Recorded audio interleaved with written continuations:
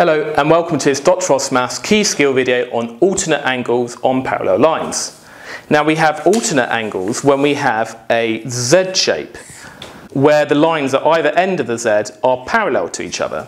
And basically the angle between the first two lines will be the same as the angle between the last two lines, like this. And if you ask for a justification exam of a particular angle, we can write that alternate angles are equal. They're alternate angles because they're on alternate sides, alternative sides of this connecting line here. They're sometimes named as Z angles because of this Z shape, but you shouldn't write that in exam. That's not a formal name. So let's apply it to these two problems. Well, for problem A, you might be able to see the Z here.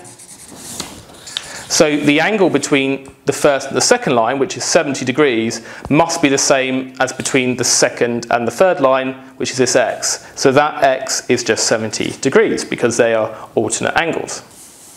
What about the second one? A bit more problem solving here. Well, let's see if we can spot a z. And remember, either end of your z have to be parallel lines. Well, can you see that we've got a z here with the 80? So if we bold up the lines either side, and then we've got the parallel line on the other side of our z, you can see that's kind of a backward z, isn't it? So if the angle between the first and second line is 80, the angle between the second and the third line must also be 80. So that is 80 degrees. Now notice I've put 2 marks here on this triangle here, and that means that length is the same as that length. That means we have an isosceles triangle. So the way I identify the angles which are the same in the isosceles triangle is to put my 2 fingers on the marks and slide my fingers away, and we can see it must be these 2 angles which are equal.